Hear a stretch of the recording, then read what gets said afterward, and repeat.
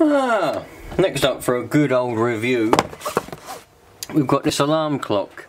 It's by a company called, they're on the box here somewhere, at least I thought it was anyway. It's InLife is the company where it's from. And this is a K1 radio alarm clock with dual USB charging. That's what it says on the box. You know, digital, FM radio and dual USB, 1.1 amp and 2.1 amp for recharging iPod, iPhone, iPad simultaneously. That's what it says on the box. Can it live up to that? I don't know. We'll soon find out, I dare say. So, on the other side of the box we've got a bit of dirt because it's come off my hands. I've just had to clear a space on the bench to make this, to do this. Anyway, we've got an LCD screen, 3.2 inch backlit LCD, an FM radio, charging, temperature, tells you the temperature in the room apparently, alarm clock and an aux in. And it's got a load of stuff and it's made in China, which is no surprise to me. Don't know about you lot.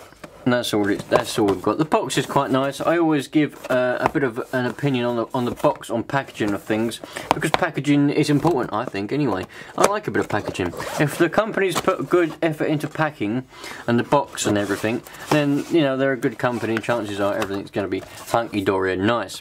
We've got here an InLife card. Dear friends, thanks for your time. To be a better one, we need your support. Alright, we'll do that later on. So, we've got a bit of an instruction list. Well, the instruction list, it's an instruction leaflet. It tells you how to operate an alarm clock. Sweet. I'm probably going to need it because it's probably got a load of stupid settings where you have to press buttons for long terms and press buttons here and press buttons there, as many Chinese things tend to have. This is what we got inside the box. You've got your alarm clock itself. You have the main, the main charger thingy. And that's obviously your aux cable for your aux-inness. Let's have a look in here to see. There's nothing else in that box, is there? No. That's an empty box now. We can get rid of that, can't we? This is the alarm clock. Comes in a nice packing. Got a few holes in it. I like this bag stuff, what they often put electrical stuff in. Very nice. It's got InLife branded on the front of it, because that's the company that make it. And to tell you the truth, to start with, it feels very nice. The quality actually feels very good. It's not a flimsy, horrible plastic like you would do. Should point out, by the way, these are £35, or is it 36? 35 or 36 pounds at the time when I got this, which it was November 2017. Don't know the exact date. So, yeah, where was I? K1 radio alarm clock, dual charger, blah blah blah. This is where you stick the old batteries in. 3 AAA batteries, so AAA batteries it would take.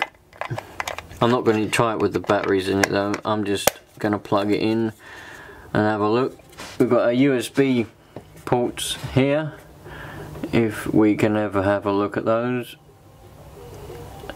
USB 1 amp, 2.1 amps. We've got the DC in at 5 volts. We've got the aux in.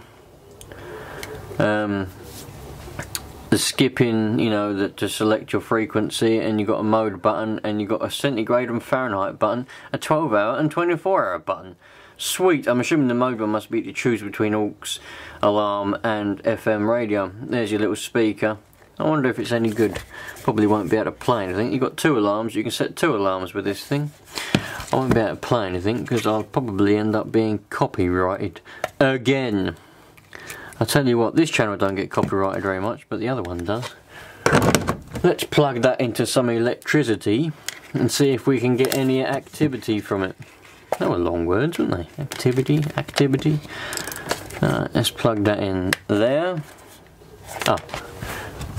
Turn the switch on, that might help. There we go. It says it's 12 o'clock in the morning. I don't think it is somehow. It's 24 degrees apparently. That will go down in a minute. It's about 7 degrees in here.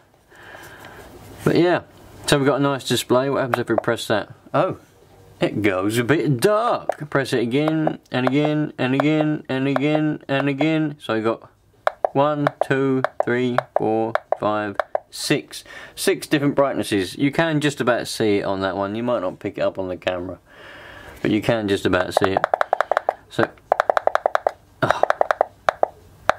So you've got 6 different brightnesses on how bright you want the, you know, it to show up. If you press that, that chooses alarm 2. That chooses alarm 1. How do we set the time? Hold that down. Ah, there we go. Look, you press that and hold that down, and then you can choose the time. What is the time? It is 25 past 6.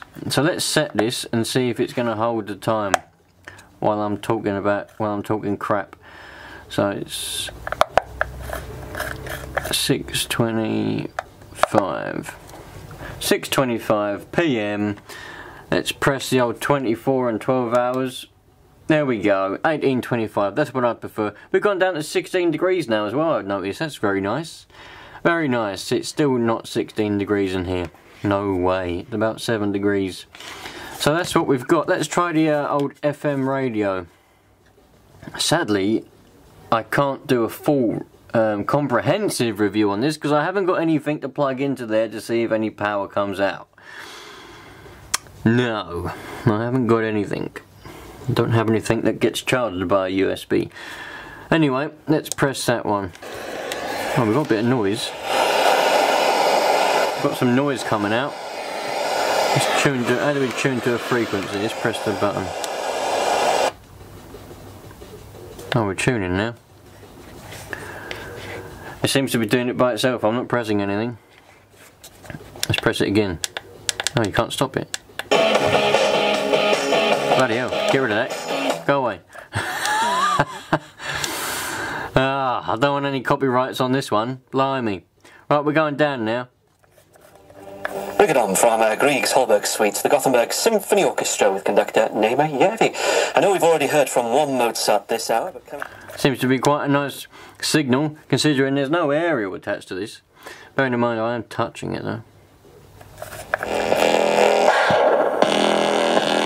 Still a nice, not a bad sound coming out of that speaker. I wouldn't say. I'd say it's alright. I'd say it's a nice old alarm clock, to tell you the truth. You get a nice little bit of instructions. You can potentially charge 2 things, 1.1 and 2.1. I'd be inclined to put an iPad on the 2.1 amp and the phone on the 1.1 amp one. So you can do that. You obviously can't charge anything when you've got batteries in it though, because there won't be enough power from those batteries to charge anything.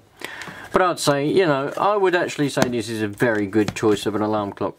If you've got 36 or something quid to spend on an alarm clock and you like a smaller one like this, I'd say go for it.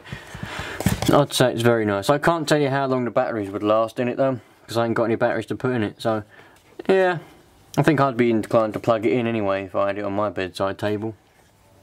Very nice. So I'm going to give that one a thumbs up. Sweet. I forgot to say, I'm going to put the link in the description to the page where I got this from on Amazon, so you can go and get yourself one as well if you want to. You know, you don't have to, do you?